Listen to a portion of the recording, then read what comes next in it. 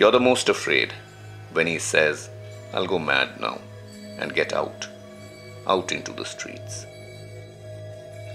What if someday out of anger he actually gets out and sinks into some beggar?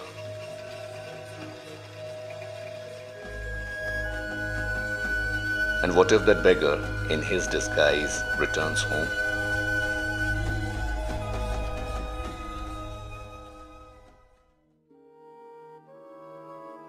What if he asks for the leftover food in the fridge?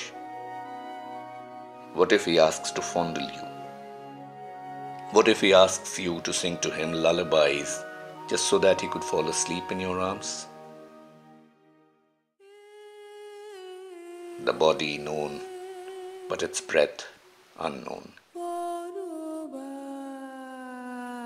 Stare foreign. And yet, apprehensive of a hitherto innate erring, you cherish.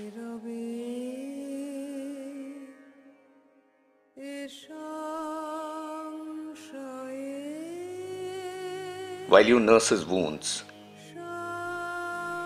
scratch the dirt off his sleeve, suddenly woken up, wild-eyed with passion, as he smudges the coal in your eyes, what if you rejoice, surrender, then resist?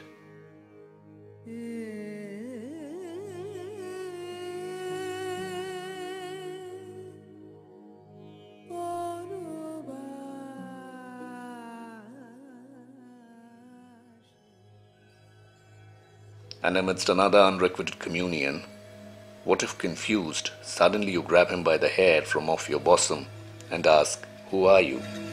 Meanwhile, updoing your unclasped bodice.